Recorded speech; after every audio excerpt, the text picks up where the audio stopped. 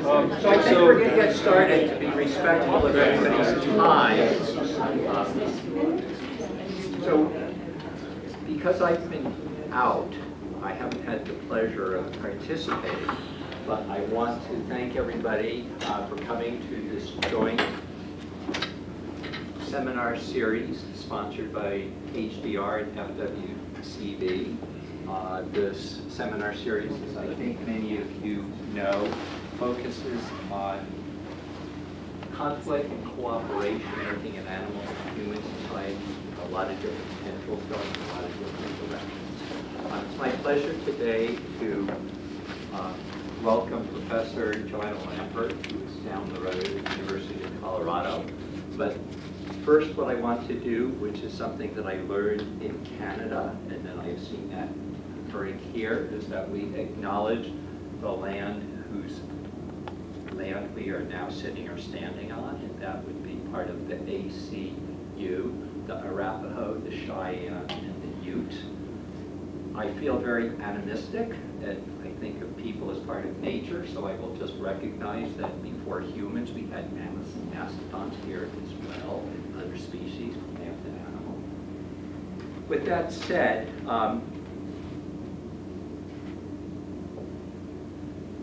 at about the time Joanna became a real adult, meaning 21 and legal, half of her life had been spent at Oxford and the other half in Chicago. So those are where her roots are.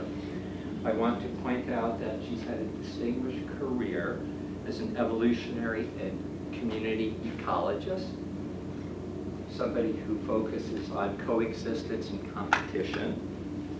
And she is one of 2.5 conservation biologists at the University of Colorado, which by contrast makes us here look very, very overpopulated.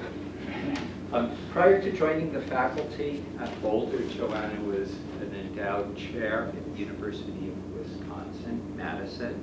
She was also on the faculty at University of Oregon in Eugene. And she's known for her academic skills, and she had been a director at NSF for a period as well. Among the kind of species that she has published on, so there are several carnivores in there, some of them quite rare, kinkajous and binturongs. She's also published on sloths. And the kind of journals that she's published in include Nature, Science Advances, Conservation Biology, Biotropica. And she has a new book out, Chicago Press book, due out next year. So I'm not going to dwell on the fact that she's an elected fellow of the European Linnaean Society, or AAAS here in the US. But what I will do is, I want to tell you a story. And so I asked Joanna, and said, you guys don't want to share secrets with me. So I asked Joanna, what is her one event that she seems to be most proud of that nobody knows about? And so you don't want to share those with me, but I'm going to share that which she told me, because this is okay to share, I hope. And it is this. She spent time in prisons. She's gone, not maximum security, but prisons where you have murderers and you have rapists, and not the kind of people you want your mom or your dad or your daughter or your sister or husband or wife to meet. And she's done it not to inspire them about science, but she talks to them about animals. Dr.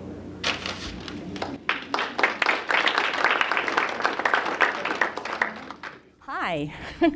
Thank you, Joel. That was a wonderful, wonderful introduction. And thank you all for being here. I want to especially thank the committee that put this together, Tara and Kevin and Joel and Mike and Kathy sponsoring this. It's really great to be here. And I can only envision more and more of such collaborations between CU and CSU, which I think would be just a natural fit, sort of working on the strengths of both universities. So before I get started into the meat of my talk, I first want to acknowledge that everything that I have done, everything that I am going to be talking about today, could not have been done alone. I've had a number of really remarkable collaborations over the years, and in particular want to highlight the incredible efforts of many field assistants in the field, in Uganda particularly, and especially Agaba Eramosi, my project manager who keeps things going when I'm not there, my student Dr. Eju Effiong, who is now at the Forestry Commission in Nigeria. I'll be talking about some of her work today. I'll be talking about my former postdocs, Dr. Inza Kone. He's here receiving the Whitley Prize from Princess Anne. I'll be talking about some of the work that he and I have done. And then also a really productive collaboration with geographer and social scientist at CU, Dr. Joel Harder. So thanks in advance, not at the end when everyone's exhausted, right at the outset. So my overarching research program, without getting into any details, centers on the ecological, evolutionary, and conservation consequences of mammal feeding biology and nutritional ecology. Right? One of the many sort of arenas in which I have worked, I won't by any means tell you about most of them, has focused on animal adaptations for consuming fruit, which might not seem that profound, but in fact, as I hope I'll demonstrate, it is, in fact, quite profound in terms of the consequences for forest regeneration, which is what I've spent a lot of time working on, and then what happens to forests and the people that live around those forests when the animals are no longer there. Right? So this sort of summarizes big picture about my field work, and although I muck around in labs sometimes, I'm not by nature a laboratory person, but I do some lab work. I consider myself, by and large, a field biologist, and I have spent many years in different sites around the world, but primarily in equatorial Africa. I'll be talking to you today about work that I've conducted in Uganda, Cote d'Ivoire, to a lesser extent in Rwanda and Nigeria. I will in particular be talking about Kibale, and some of you might have heard of Kibale, right, and may know of it as a national park. I will be just referencing it as Kibale because when I started working there, it did not have that protected status. So I've been working there long enough to see the transition from a reserve where there was a lot of extraction of forest resources to a fairly well protected national park, which has been an interesting kind of journey in and of itself. So today's talk is a bit of a departure. It's a bit different than the talks that I normally give. I'm not going to be delving into any particular data set. And it really stems, what I've decided to kind of capitalize on, and I beg your indulgence, is the fact that I'm at a point in my career where I have a sort of meta-awareness, right, of the things that I've done, the things that my colleagues have done, and how these things have changed throughout the decades, right? I've been going to Africa for many years, spanning durations of time on the continent, anywhere from about 1.5 years, going several times a year. Now, many fewer, I'm not going as much. I've got other things going on, other obligations, and what I have been finding is that upon my return, I experienced something that we might call cognitive dissonance, right? And cognitive dissonance, as defined by the psychologist Festinger in the 50s, references the inner drive to hold on to our attitudes and to our beliefs in harmony, right? When they clash, a discrepancy is evoked, resulting in a state of tension known as cognitive dissonance. And this is what I've been experiencing, really starting in the 2000s, late 90s maybe, but really in the 2000s, that upon my return, I just had this uneasy feeling, and a feeling that I couldn't readily resolve. And that more and more, as we get into the 2010s, it would just take that much longer to get over it. And what I've realized is that working on the continent, where I've been working for as long as I have, has been enough time to witness, whether I was sort of cognizant of it or not, extraordinary change. right? So these are photographs that I've taken. What you're seeing here is right, post Idi Amin, post Obote, what Kampala looked like when there was no one on the streets, when cars were uncommon, to scenes of Kampala today in the capital city that look like that, right? From very, very few paved roads, 2 or 3 in the entire country. Primary means of getting around was on foot. I remember when bicycles from China showed up, and that was a big deal. To scenes like this, massive highway production by international companies, scenes like this of the forest, and this is what has gotten to my heart, as I'm sure as with all of us, scenes of forests that look like that to this, right? And then scenes of some of my study species like baboon, Papio nubis, that look like this. Back in the day, we all might have an image of baboons being everywhere. They're trashing garbage, they're running into your house, they're jumping on your car. Back in the day, baboons, I hardly ever saw them. I was told that they could not be habituated. They were the rare, and since then I have studied them in the deepest sort of interior part of the forest. But back then they were very difficult to observe, and now we see them all over in these degraded habitats. And lest you think that this is sort of a melancholic, sort of nostalgic journey of the way things were in good old Africa with quinine water and hurricane lanterns, right? Which is, I don't want to evoke that image. What I want to evoke is that, in fact, this dissonance is something that we can capitalize on, because this dissonance has influenced the very questions that I ask and the action that I take. Right? And I think this would sort of speak to many of us in this room that are working on urgent imperatives, right? And with this idea of dissonance, I'm borrowing here from Pramadi et al. In a recent publication, thinking about what to do with dissonance and how it arises, right? So we have an inconsistency between the belief, the notion, the vision of what I had of equatorial Africa, right? That is inconsistent with what I was doing, the questions I was asking, what I was doing. So we've got a lot of cognitive dissonance here. There's only a few ways you can resolve that. You can change your perception. You can change your belief. Well, I can't change my belief. I've got photographs of how it used to be, right? Or you can change your action, right? And this is what I'm going to talk about today as I go through sort of this transition of the types of questions that I ask and the action that I engage in, right? So that many of us in this room remember going to graduate school or even undergraduate, and I was told at the time when I said I wanted to study, 2 really easy taxa to study, primates and carnivores, I was told that I had to do it, if I really wanted to understand evolution and ecology, I had to do it in pristine habitat, right? Undisturbed habitat. Find a national park. Find an area where there are no humans, right? And this was in the endeavor for basic science. And of course, we all know that back in the day, NSF didn't even have a broader impacts requirement, right? As indicative of that time. Oops, sorry. To now, questions relating to adaptations, and this is where I am now, adaptations in anthropogenic habitat to determine the selective pressures in empty forests and in forest fragments, with the action being very problem-oriented. And the question is, sort of what happened in those intervening years? And I won't spend time on most of this. I'll spend time on the top few here, but extraordinary change on the continent, as we all know, right?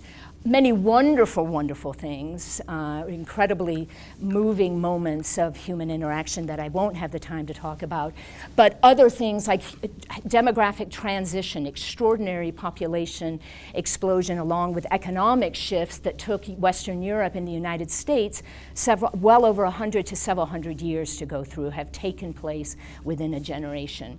Parks increasingly as islands, a voracious bushmeat trade, which was not in place when I first landed there, but now and starting in the 90s exploded, along with all of the other astonishingly challenging humanitarian issues of genocide, civil war in the Congo, roads, along with all kinds of other infrastructure, Ebola, and I'm mentioning this not only because of its impact on humans, but its impact on many primate species, notably the great apes, and what that has done to great ape populations. So my goals today with this sort of setup are to first explore the ecological interactions among plants and animals and the humans that rely on those plants and animals. So really this is getting at that seed dispersal and sort of ecology part of my work with regards to feeding. But then evaluate how these interactions have changed through the lens of human population increases, land cover change, and the bushmeat trade, with the idea that we can use this for action, right, and capitalize on the dissonance of how things have changed and how we see them now. I've already mentioned that I'll be talking a lot about Kibale in Uganda. Do I have a laser? Yeah, I don't know if you can no, it doesn't work. Anyway, I'll point. Kibale up there in the westernmost portion of Uganda at the border with DRC.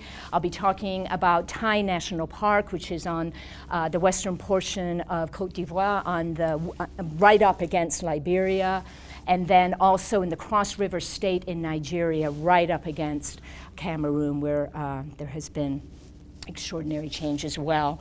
I want to tell you about how paleotropical forests work. This is part of the story that relies on seed dispersal and animals moving, providing services for plants. I want to tell you about then the shifting human context, getting at that empty forest and resilient species piece, and then what to do about it.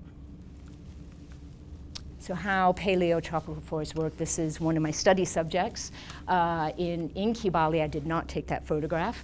How paleotropical forests work, I'm going to give you the story and then break it down a bit. The first is that plants require animals to disperse their offspring being seeds.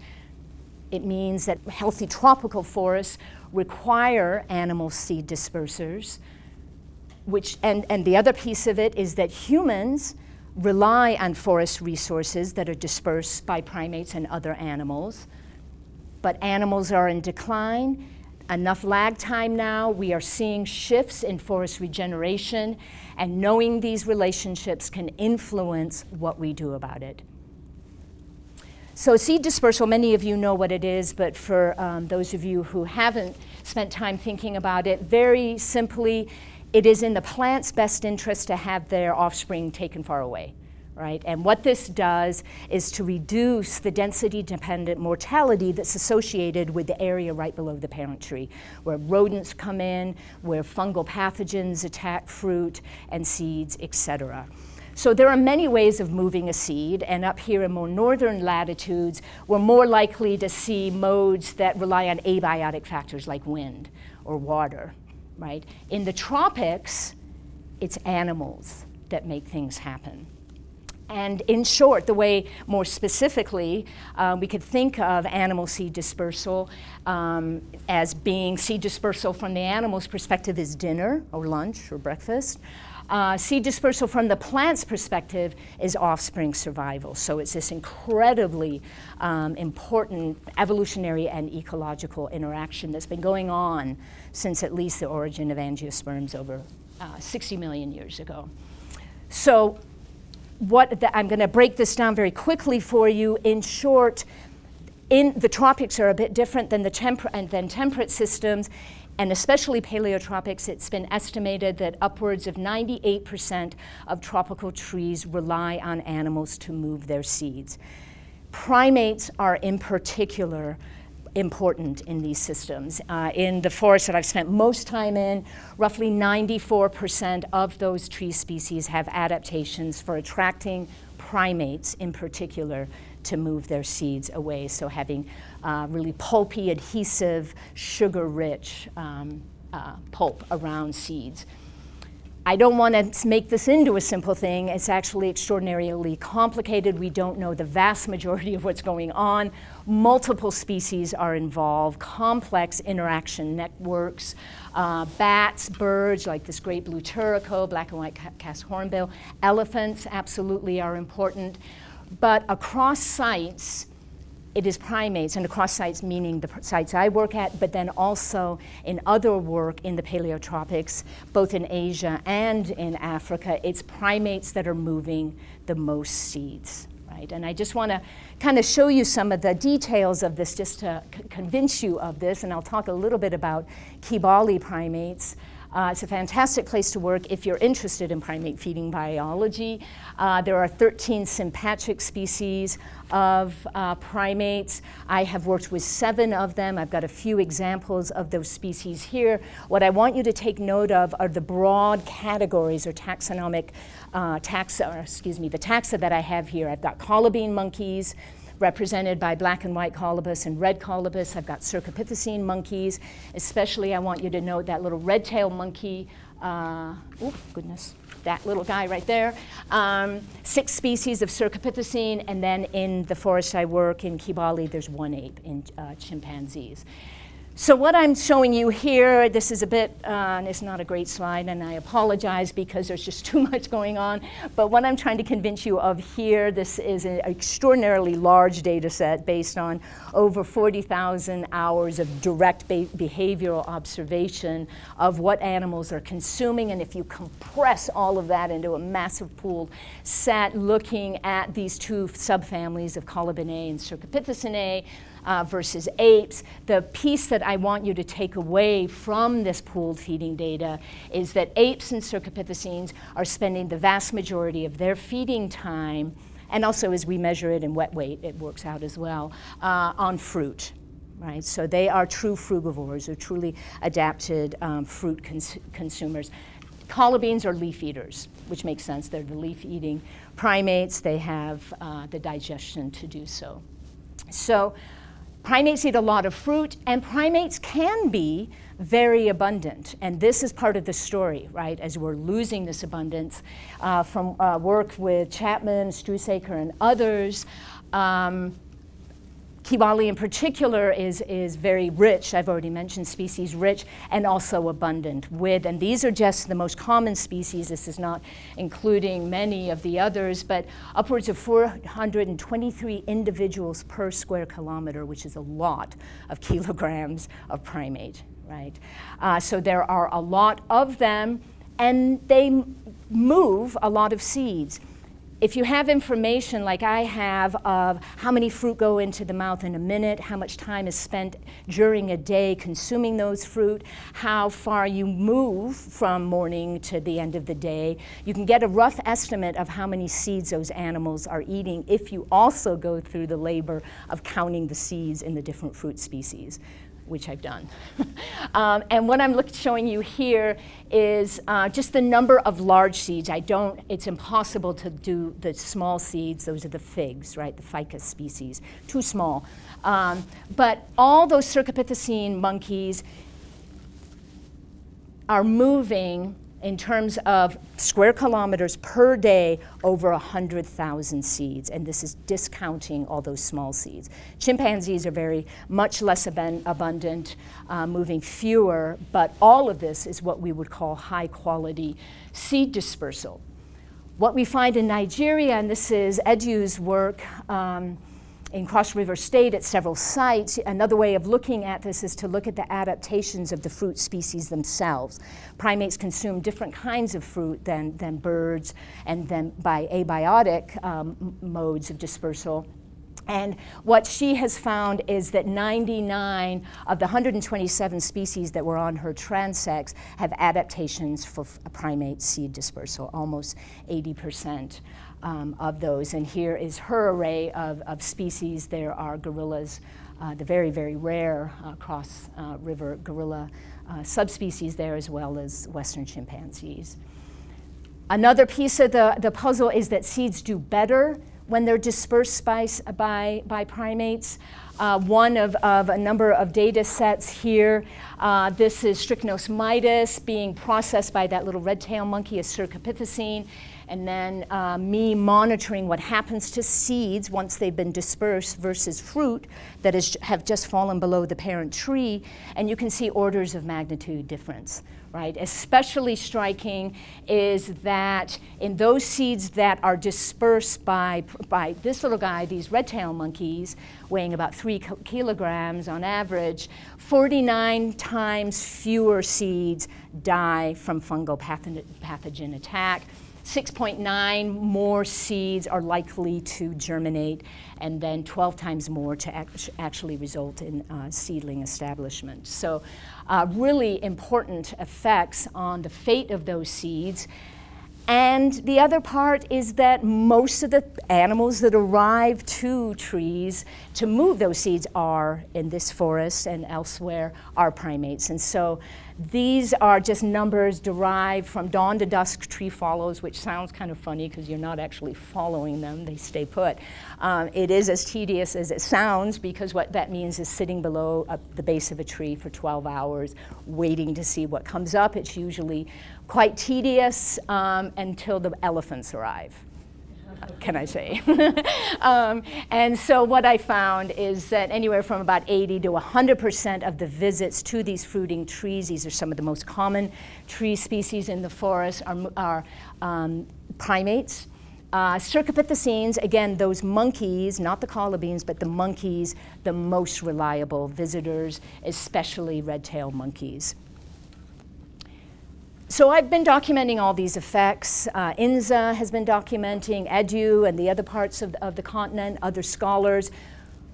What's been going on outside the parks, right? That's what I want to discuss and kind of evaluate the shifting human context of this and start getting a real feel for this. And really this is addressing some of those images that I presented at the outset.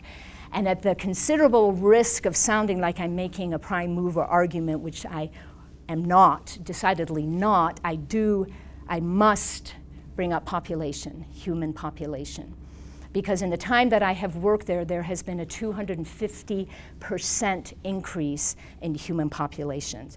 Extraordinary change in the total number of people that live there, resulting in shifts from about 80 to 90 people living per square kilometer to well over 200 individuals per square kilometer.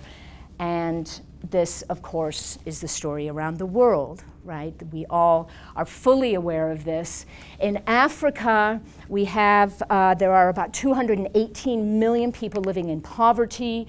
64% of those individuals are not in urban centers. It's still a rural continent. And 90% of those individuals are using biomass or fuel wood for their energy, meaning pulling down trees and creating charcoal out of those trees for their energy. All of the areas of the world except for Europe, with the exception of Europe, are projected by about 2050 to have considerable increase in human population, but it's Africa that stands out. Right? And we can look at this in any number of ways. What you're looking at here is one of the often sort of projected images of population around the world, and there are absolutely hot spots of population going on around the world, indubitably. Where I want you to kind of focus is this bit right here, which is where Kibale is. That's a hot spot there. This is a bit pixelated here, I'm noting, but what this is showing as a close-up here, and here's some of the crater lakes that are like Lake Albert, George, Edward, along the border of Congo and Uganda. Really dramatic human population increases. This area known as the Albertine Rift of Congo, Burundi, Rwanda, and Uganda has the highest human density on the continent, ranging from about 200 to 700 individuals per square kilometer. So what does this mean? Okay, so I've already mentioned it's about a 250% increase from roughly 17.5 million to 43.7 million as of a couple of days ago. World Watch Institute projecting that Uganda is on track to have the highest growth rate on the planet. right? This is a very young population. An entire generation was lost in the AIDS epidemic, and we now have a very young population. The age structure of the population is such that it's only going to sort of max out. So what you're looking at here is a Google Earth image of the region in which I work. Again, those lakes distinguishing Uganda from Congo, Lake Albert, Lake Edward. And this area, I'm hoping you can see that red, and I'm sorry, this is red and green. What I'm showing you here, this is what Kibale looks like, right? That dark green island that has been in place since it had protected status. And what I want to sort of step through with you is how the land cover change around Kibale has gone down. Okay, and this is with work in conjunction with Joel Harder, a geographer who spent and done a lot of really great work not only in the Albertine Rift but in North America as well. And what we're looking at here is change in forest cover in the Albertine Rift in general. Right, so we've got non-forest to non-forest, non-forest to forest, forest to non-forest, et cetera, in these various colors. This blob right here, that little green, is Kibale. And up, I'll show you a closer picture of that in a second, but up against, you may not be able to see it in the back, but around that park are all the red blobs, right, that are indicative of forest to non-forest, right? Much of the area has, in the time that we've been looking at this, is shifts from non-forest to different kinds of non-forest. This is the stuff that is readily observable and is having the greatest impact now, right? I showed that bigger picture of the park, highlighting that western portion. This is a close-up. So what this big green element here is the northwesternmost portion of what is now Kibale National Park. And that is the park itself. Outside is, of course, the matrix around the park. And in these Landsat images stemming from 1984 to 95 to 03 to 2008, which is the most recent that we could access for this analysis, you can see the dramatic shifts from habitat that sure had some impact. I don't want to overstate this too much in 84, but with still a lot of remaining forests and papyrus swamps, really important habitat for elephant, to what we see this is already 11 years ago. The situation is more dramatic now. Mostly crops, bare ground, and tea plantations around the park.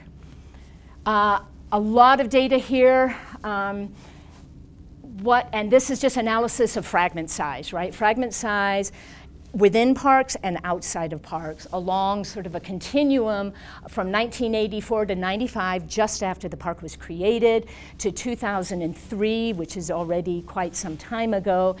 And the story, if you look at all of these individual columns, we don't have the time to go through them right now, the big picture of these columns is that inside the park we're observing canopy consolidation, meaning that there are fewer sort of gaps, right? Or essentially, if you want to think about Kibale before it was a national park as being an area with large area fragments with large gaps, essentially what's happening is that those gaps are filling in, right?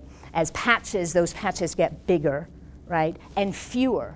While the exact opposite phenomenon is taking place outside of the park, where we have more fragments and very much smaller fragments. And these, no matter how you sort of measure this in terms of density, distance to nearest patch, are telling the same story. So we've got consolidation in the park suggesting that it's working, right, as a protected area, and then increasing fragmentation outside, so that we get images like this. And this is indeed some of the photographs around Kibale, forest canopy to horticultural matrix, increasing number and smaller forest fragments, classic, this is tea plantation, abrupt forest edge. So in sum, we've got Kibale that was contiguous with forests from in the DRC and other forest reserves. In '93, I'll never forget the day, I was the only one in camp when the forester came in with a sign under his arm and hammered in the sign that said National Park, which was kind of a existential moment of like, wow, it happens like that. So Kibale gazetted as a national park. Between 90 and 19, dramatic human population shifts, increasing conversion of habitat, but consolidation of the forest in the park with the result of Kibale as a protected island, effectively. So the impacts on primates, those seed dispersers, those interactions that are going on inside the park, too many to get into the details of. What I want to focus on are these Cercopithecine species here, the resilient species. The story is, as I'll tell you, that primates are declining everywhere and dramatically, right? Some aren't, and we all, probably anyone that in this room that's been to Africa has seen an olive baboon or a yellow baboon, vervet monkeys. Maybe you've seen a red-tailed monkey. They are not as resilient as baboons. So what we're finding is that with very few exceptions, like these guys, primates are particularly, among mammals, particularly vulnerable to habitat loss. And what we're left with then are resilient, highly flexible omnivores. Right? Sounds familiar, right? Here in North America, we're left with raccoons and coyotes, et cetera. So, and I'm going to bring this up later. Before I go there, I just want the big picture of what is happening with primates. Although we have these resilient species, this is a piece that came out just in 2017. A group of us got together to do a big mega review of what is happening with the world's primates. And indeed, the case is that the order primates is the most vulnerable order among mammals, right? With 60% of all species threatened with extinction and 75% of those species undergoing population decline, right? Which is heartbreaking for all of us. Habitat conversion and the bushmeat trade, indubitably the two most important variables involved, but the pet trade is still rife throughout the world, and disease has been a very powerful impact here. And this is not just in Africa, that we've got all of these effects, with the exception of Ebola, taking place on all continents where primates are found. The bushmeat, we've talked about land cover. I'd like to touch on the bushmeat trade, which the only word that I can come up with is voracious, inexorable.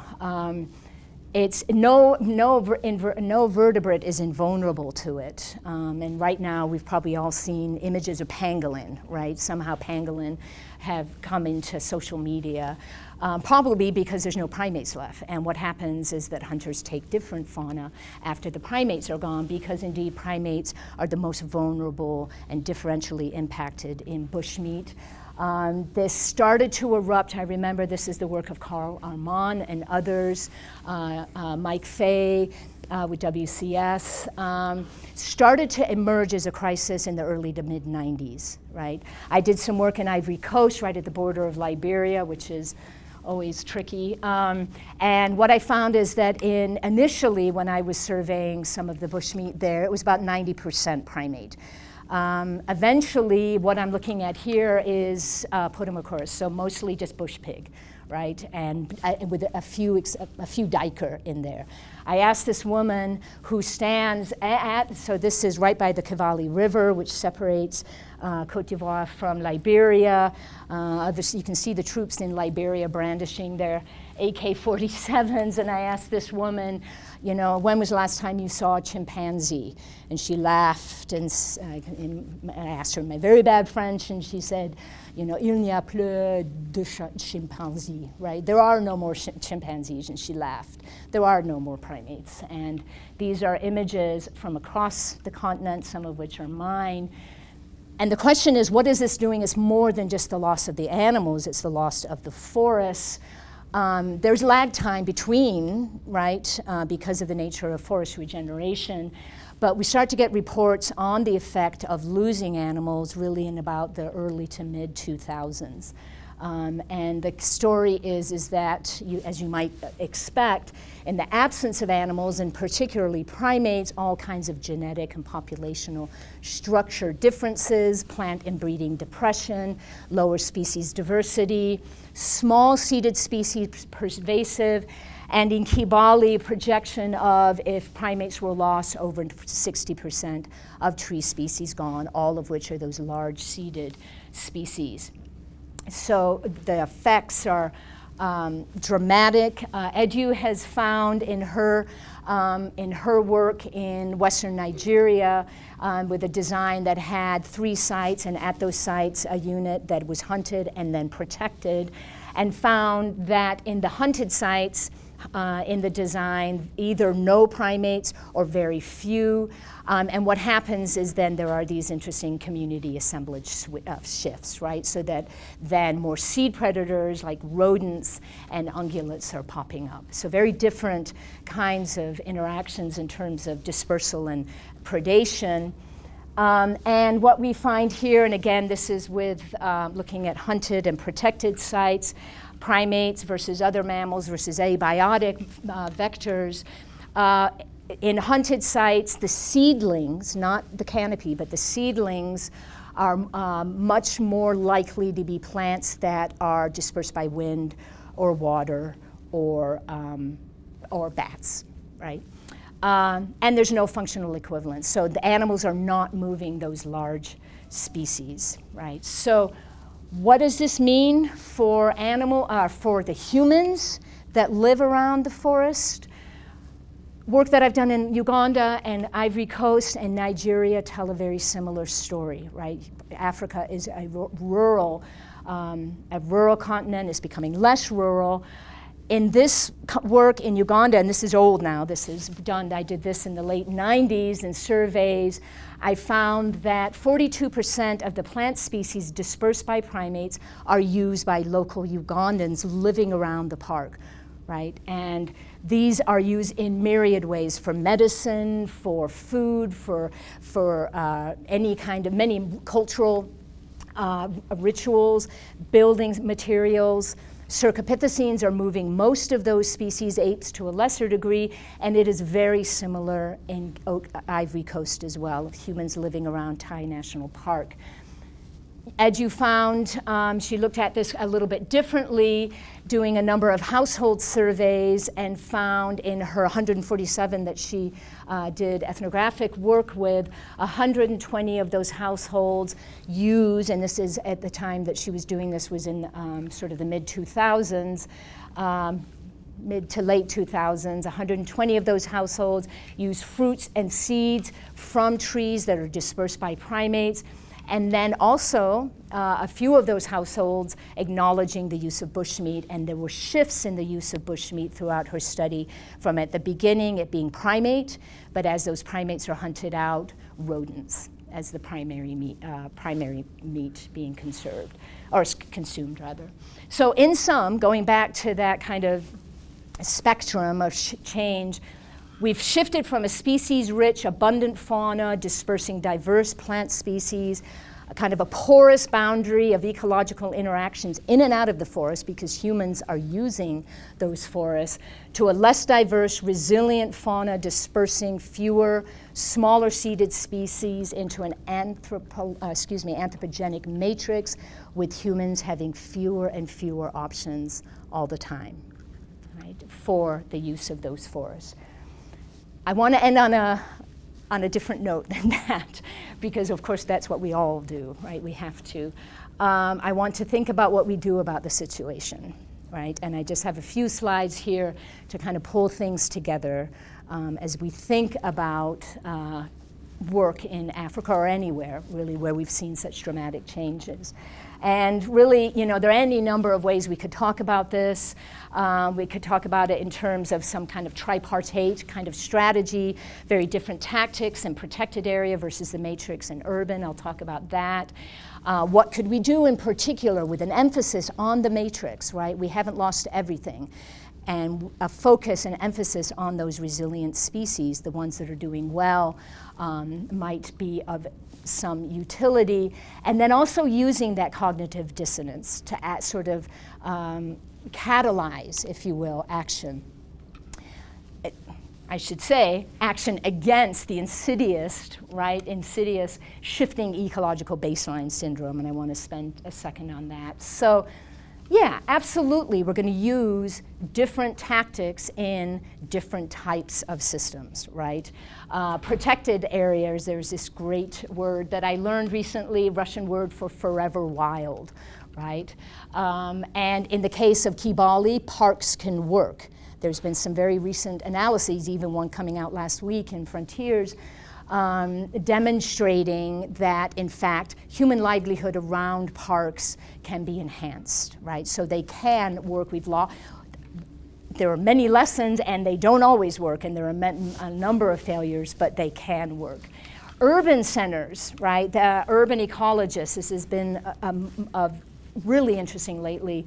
Not so much done in Africa, but work done in Australia a couple of years ago, demonstrating that, in fact, urban centers can be biodiversity hotspots because of this kind of release that goes on for certain species in urban centers. What I want to talk about just very briefly is all this stuff, and I put that in a bigger square on purpose because this is what we have most to work with. Right? And I want to just sort of emphasize that it's not that we're losing it all, right? It's bits and pieces, right? In some cases, we're getting more of some things while we're losing other things. And we've got more of these guys right here for sure. So one way of thinking about what to do with this matrix kind of habitat in a conservation setting, using moderately resilient species that can be an umbrella. Right? And baboons aren't particularly good at this. They're too resilient, right? These taxa are more interesting when it comes to thinking about umbrella species whose conservation confers protection to a large number of naturally co-occurring species, to which I would add, and their ecological interactions like ecosystem services such as seed dispersal. The question is how you choose. I wish Erica were here because this comes right from Erica Fleischman's work. How do you choose a taxon, right? Of all the ones that are out there, how do you choose? There's really some nice ways of doing this based on richness of the taxon, the co-occurrence, the rarity, and the sensitivity.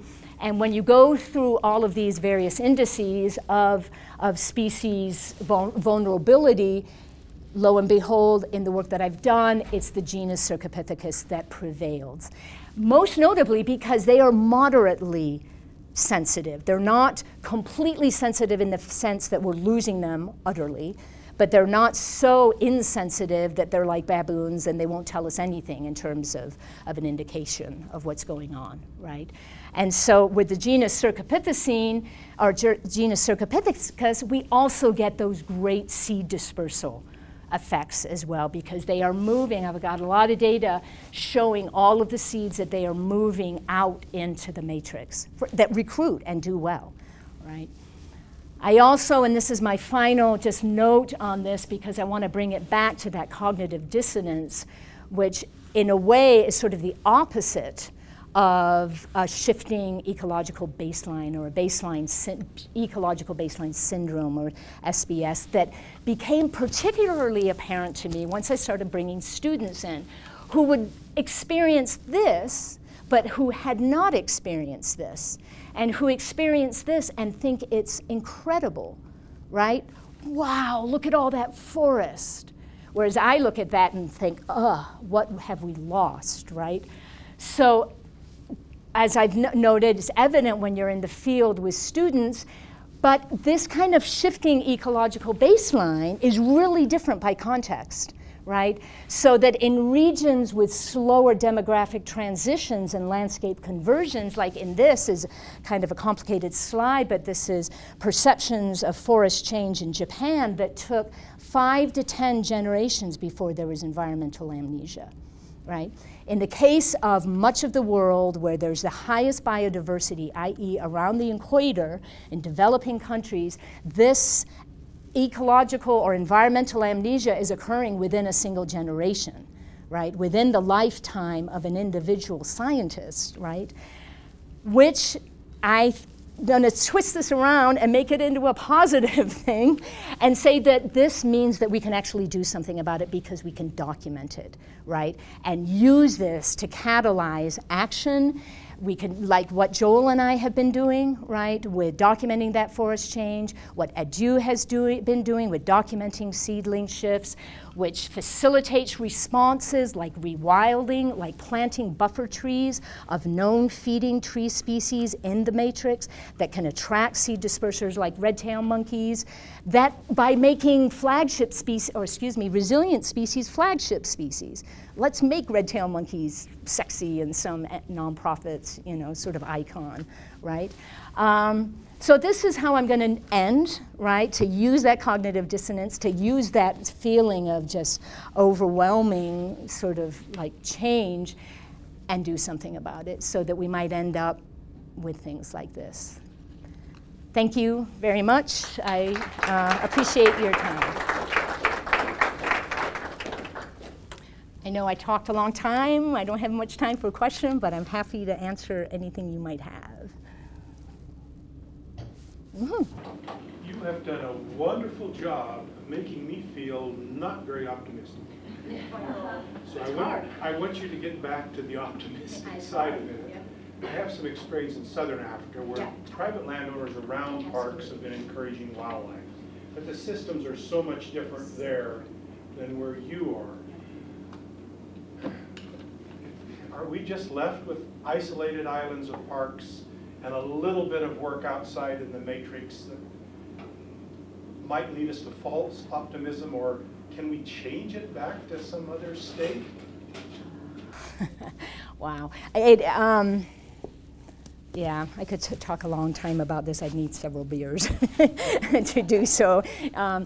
What are we left with? You're right, absolutely, South Africa is completely different, right? I mean, the way that land is held and the land tenure itself, and then also total human population density, utterly different. Likewise, Botswana, which is often touted as, you know, sort of a success story of a tactic to conserve species, very different economically. They've got diamonds, right? And they also have extraordinary wealth from ecotourism and very, very few people. So it's going to be modulated as a function of the distribution of where humans are, right? And the good news is that I guess, I don't know how to balance, I don't know that it's good, but there are areas of Africa that have been impenetrable for many, many humans, right? So vast regions of the Congo where we are literally still encountering and documenting the presence of upwards, this just came out over the last few years, things like, you know, 80,000 unknown, you know, great ape individuals, right, of both gorillas and chimpanzees. So in pockets around the Congo, particularly in Central Africa Republic and Congo-Brazzaville, and then western portions of the DRC. So in areas where human population densities have remained low for whatever reason, whether it's a function of civil war, which has been horrific across the Congo, or a function of just total productivity or the economy of that region, in those areas where we have fewer people, it's just a different story, just as the story in South Africa is a bit different. I think that there's a change in the sensibility. People are very aware, not just the scholars in Makerere University, but people living and dealing with this. People are very aware of the shifts. And I've seen sort of grassroots efforts, you know, for tree planting that have been very successful. And that in fact can account for some of the land cover changes even around Kibale, where there are species left, like red-tailed monkeys and black and white colobus. So, sort of pessimistic, but sort of optimistic. Yeah. Are there any incentives provided by the government, like you know, they pay them for not cutting down the forest, like outside in the matrix area? Because there's a lot of payment for environmental services. And I mean, Costa Rica has it. That's in Latin America. In Costa Rica. Is there anything similar like that, or efforts like, you know? So so fuel wood, the use of fuel wood and charcoal has changed in some regions. And this is in large part the result of infrastructure that I was talking about, so electricity coming in.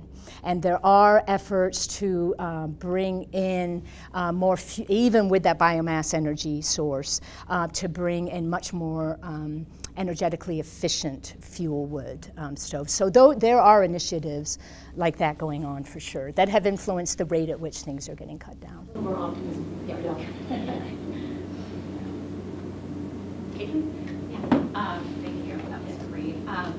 So a question, the data that you presented about the use of natural resources around the protected Rift Valley was really interesting. But I wonder, in the context of that really rapid single generation change in so much, which has brought in a lot of imported goods like plastics, for everyday use, concrete for building materials. I mean, how much, do you know whether people are preferring to still use those natural resources or whether there's a preference for imported goods now? There is a preference for imported goods for sure, but coming along with that is also an awareness of what those imported goods, namely plastic, has done to the area, and an acknowledgement of, and I've had these very explicit conversations, an acknowledgement readily of, we want these things. I want a plastic chair to sit on, and I want plastic bags, at the same time as noting plastic bags are everywhere and the government is doing nothing about it, and why won't they